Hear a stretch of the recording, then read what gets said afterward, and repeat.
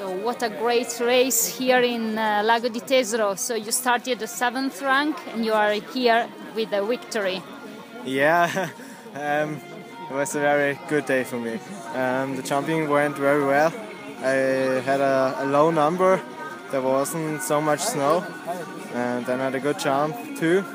And the race, yeah, I ran very smart, I think. And yeah, me and Tesero ran a good race, and in the end I was a little bit stronger than him. And so victory, it's an amazing feeling. So did you have to change your strategy because of the snow?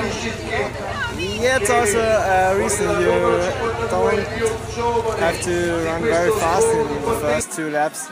You should have enough strength for the last gaps. And yeah, it's a little bit different and it's very hard conditions. So is it your first time here in Val di Fiemme?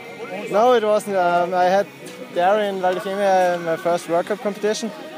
It is, I think, 3 years ago, yeah. And it's a very good ground for me here too. I also had 2 weeks ago the AUT Cup here, and certainly the first position. And yeah, I like this village. Yeah. Okay.